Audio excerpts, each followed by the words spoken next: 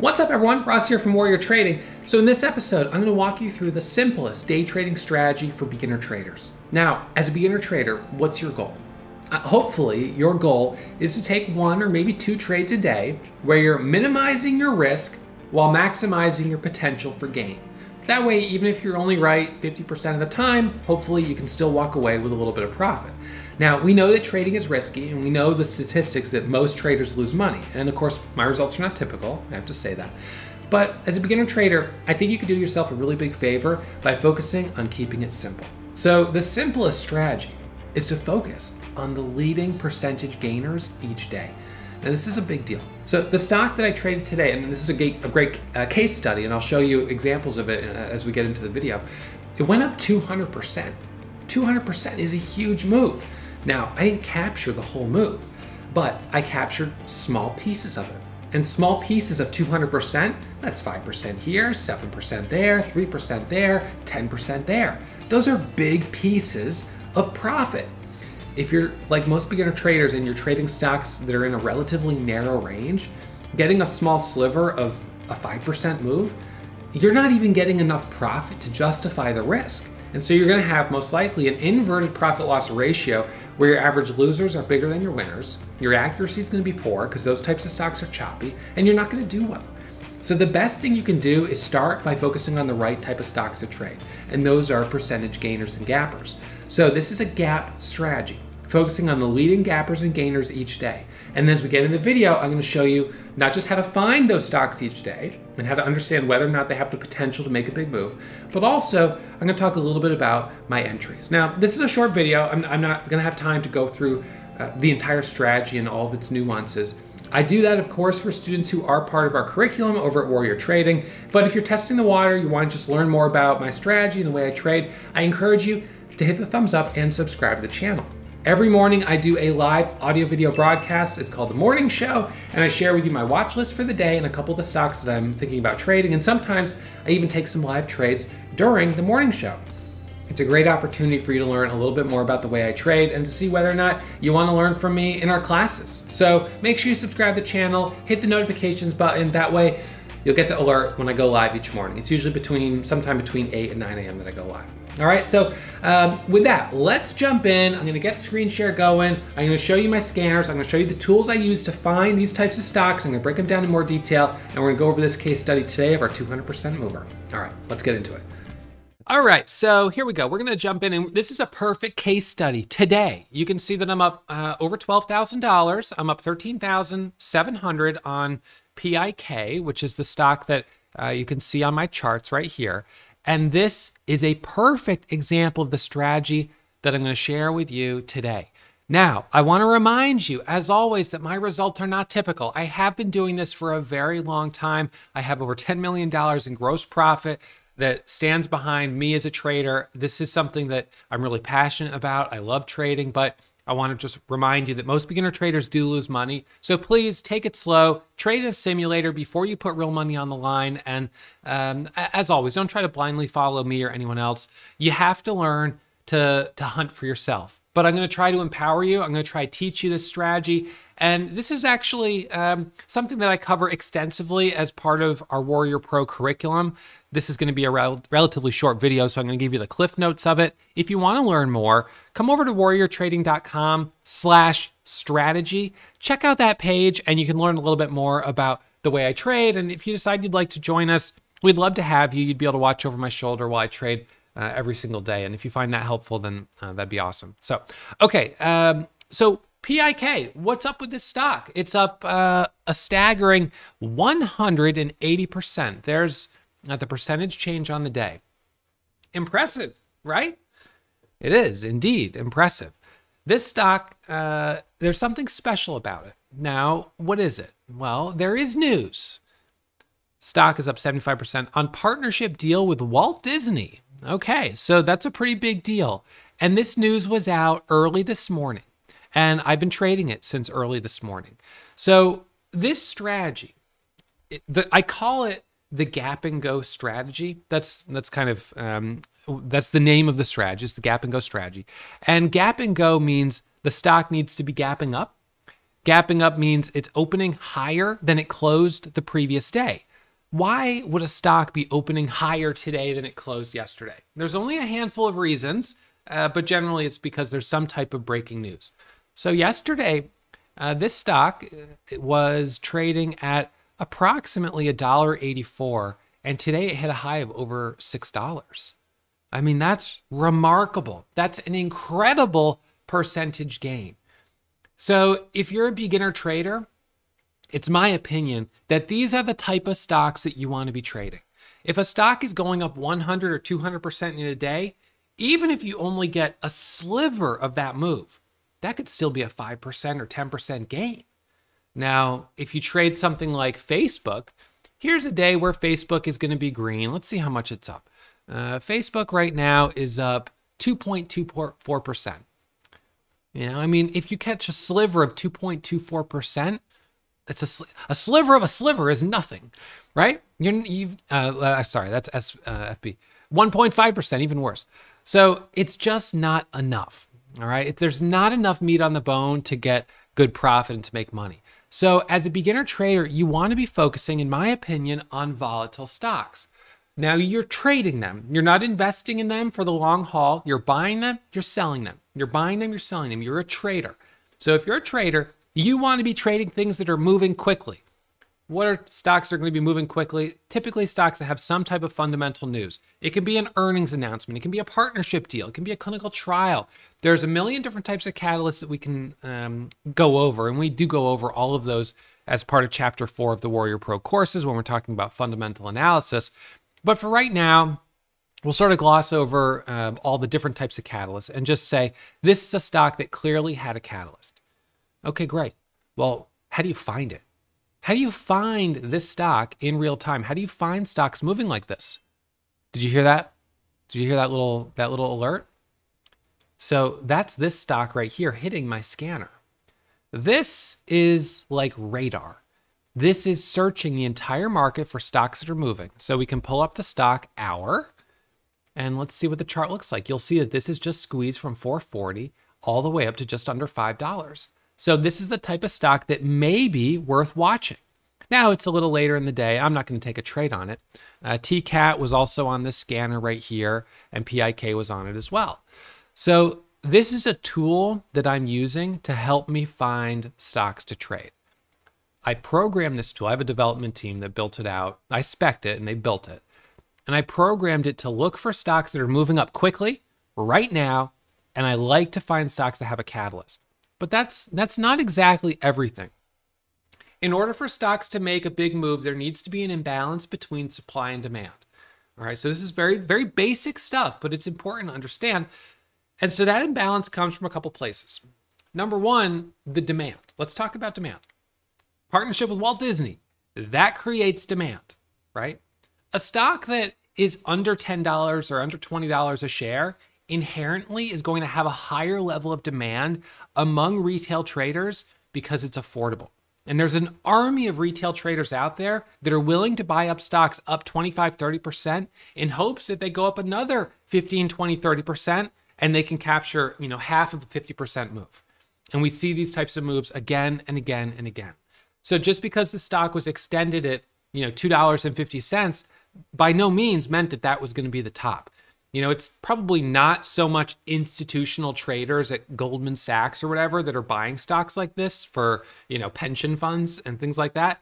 It's more going to be retail traders that are saying this is a stock moving quickly that has the potential to make a big move. And every now and then you'll see a stock like this and, a week later you'll see that they got bought out and they got bought out for 100% premium.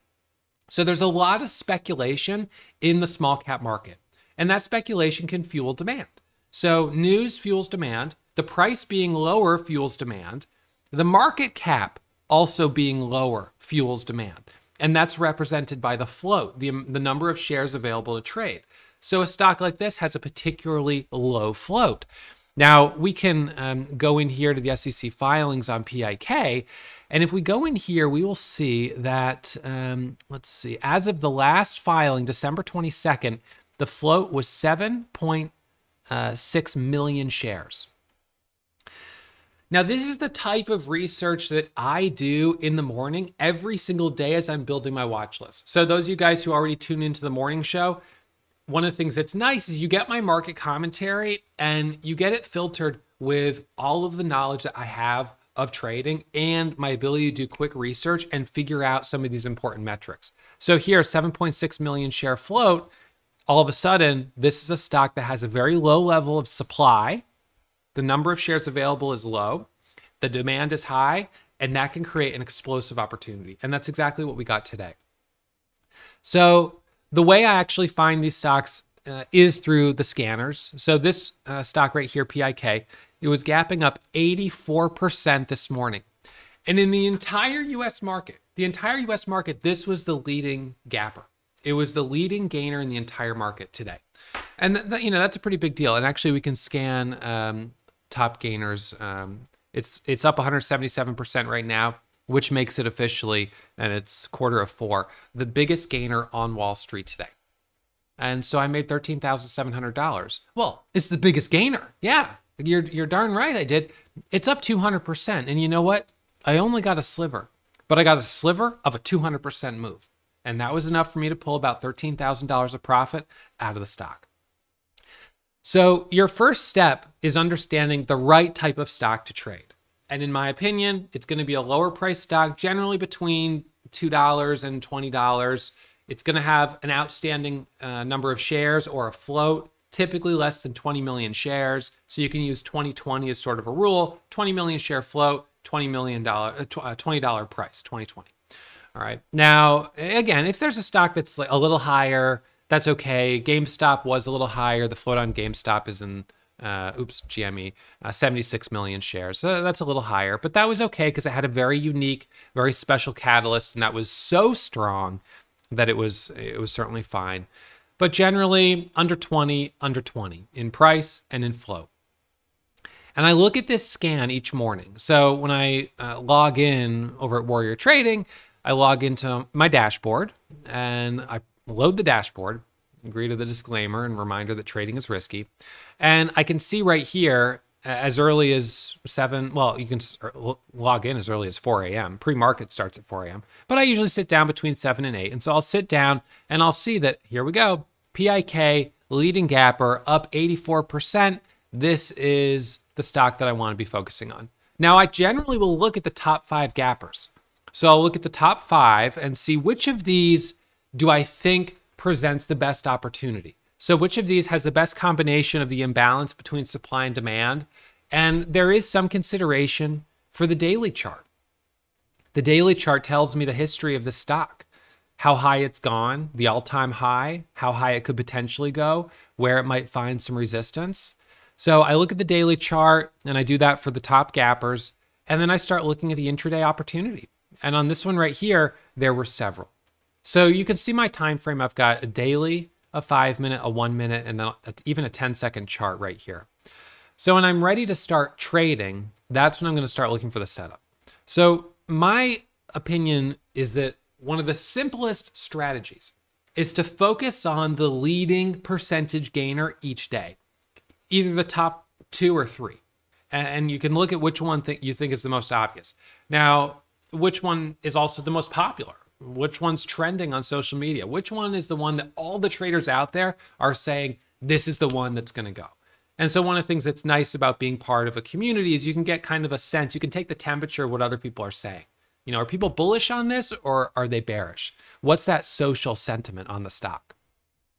So once you've decided on the stock, then it's time to start looking for opportunities. And, you know, you could, I'm sure there's people that lost money on this today, you know, that bought it on one of these red candles up here and then, you know, sold as it broke down and, you know, they ended up being red on it and only to see it go all the way to $6 at the end of the day. So it's not enough just to find the right stock to trade. You do have to dial in your entries. As a beginner trader, one of the safest entries is to find the first pullback. So in this case, this is a 5-minute pullback right here. We have a 5-minute pullback, and this is a pullback that is right at the volume weighted average price, which is our dotted line, and it's right at the 9 moving average, which is this gray line. This is a nice moving average pullback. That presents a really good opportunity for the first 5-minute candle to make a new high. Now, over in this area, this is also the first pullback following a fresh breakout, right? It pulls back down to that moving average. First candle to make a new high is the entry. And that went from $4 all the way up to $6. This was the second pullback.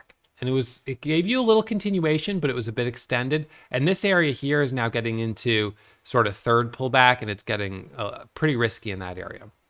Similarly, this was a second pullback right there, but you had a topping tail on this candle. That's a little bit risky to be long following a topping tail. So there are some nuances here, but if you're focusing on the leading percentage gainers each day, you have done yourself a really big favor because you are focusing on the right type of stock to trade. Now it's about dialing in the exact entries. You could trade on the 5-minute chart. You could trade on the 1-minute chart. I typically trade on the 1 minute and use the 5-minute for reference points. I'll add on 5-minute setups. This was obviously the 5-minute breakout right there. These were 1-minute trades in this area. You had a pullback right here around 260. You had another one in this area, another one in this area. These are all opportunities. And there are some traders who might trade a stock like this, 50 times in a day, just actively trading it, getting in, getting out, getting in, getting out. And you could trade it all day long. But one of the things that is important as a beginner trader is recognizing that less is more. It's not a good idea to overtrade. It's not a good idea to take 100 trades a day. It's a better idea to try to get one good trade a day. Because if you can get one trade, 1,000 shares, in and out, 20 cents a share, that's $200. If you could just build that track record of consistency, getting in, get green, and get out, and just do that for 10, 15, 20, 30 days in a row, start to build some confidence, start to build a cushion, then you can start trading more actively. But until you've built that confidence and cushion, you want to focus on trading less, once a day, maybe twice a day. So, and of course you should start in a simulator before you put real money on the line. But this is a perfect example of a gap and go trade, gap up, go up. And this one held up all day long and then gave that afternoon squeeze as it broke through the high of $4.30, which was right around here. So again, this is just a really quick summary of what I think is one of the simplest strategies. It's not to say that it's easy. It's not to say that trading is easy. But as far as trading goes, I think that focusing on the leading gainer every single day is going to point you in the direction of the right type of stock to trade. And then the question is finding your exact entries. So if you want to see what my entries are, tune in for the morning show. Make sure you're subscribed to the channel. And you can always join us over at warriortrading.com if you want to be able to watch my live trading archives and tune in every day for my full trading session. All right, I hope you guys have enjoyed the video. Make sure you hit the thumbs up and I'll see you for the next one. And that right there was an entire video with no ads. I don't monetize my YouTube channel with video ads, which means you guys get to enjoy the content. But do me a favor, please hit that subscribe button and give me a thumbs up and let YouTube know that this channel is the channel to watch if you want to learn about day trading.